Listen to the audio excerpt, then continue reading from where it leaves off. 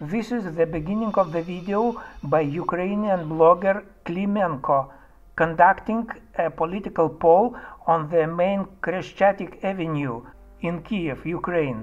I provide link to it in the description of this video. Čia yra ukrainiečių blogerio Klymenko vaizdo įrašo pradžia. Kijeve, Kijeve2 prospekte, jis atlieka politinę praeivių apklausą. Pateikiu nuorodą į originalą šio vaizdo įrašо aprašyme.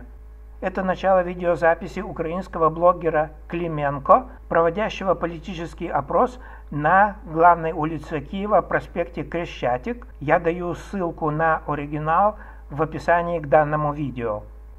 Ahead, to the right, by the lamp post, a guy with a backpack and smartphone stands on the curb with his back to the sidewalk.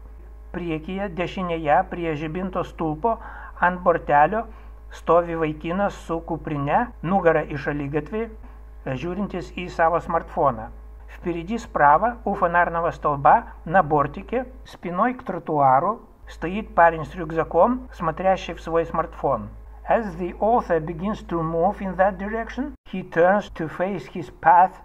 Autoriui pajudėjus, jis apsisuka veiду į jo kelio проекцию. Как только автор двинулся, он поворачивается лицом к тротуару и замирает, and stands motionless, ir sustingsta.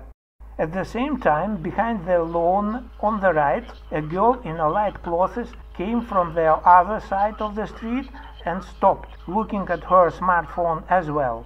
Tuo pačiu laiku dešinėje už vejos iš priešingos gatvės pusės ateina mergина šviesiais drabužiais ir sustoja taip pat žiūrėdama į savo смартфона. В это же время за газоном справа с противоположной стороны улицы подходит девушка и останавливается тоже, глядя в свой смартфон.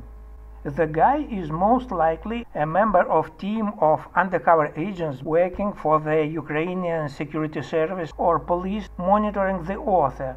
Vaikinas tai tikriausiai vienas iš Ukrainos saugumo tarnybos ar policijos agentų, dabar stebinčių autorių.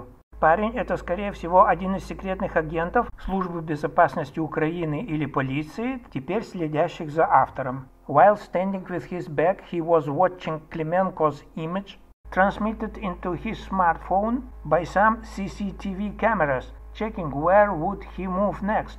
Stovėdamas nugarą į šaligatvį, jis stebėjo autoriaus atvaizdą, transliuojamą į jo смартфона iš там tikrų lauko стебеемо камеру. Когда он стоял на бортике, он наблюдал за изображением автора, транслируемым на его смартфон с одной из камер наблюдения, and then turned perpendicular to his path. Ir jam pajudėjus, tuoj pat pasisuko į jo judėjimo trasą. А когда автор двинулся, он повернулся лицом к его пути. It's not clear whether the girl was a team member too. O ar yra ir mergina agentų būrio narė, неaišku.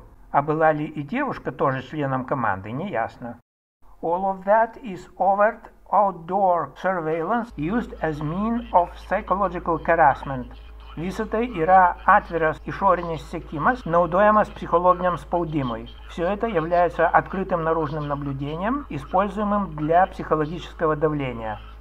Now let's watch this piece with normal velocity. Dabar pažiūrim šitą эпизоdą normaliu greičiu. Теперь посмотрим этот эпизод с нормальной скоростью. I also provide a link to my previous analysis of another video from Kiev of June 2018 in the description of this video. Šio vaizdo įrašo aprašyme pateikiu taip pat nuorodą į mano senesnę analizę visai kito vaizdo įrašo iš Киева 2018 мету биржалю. В описании к этому каналу я также даю сноску на мой более ранний анализ совсем другого видео из Киева июня 2018 года.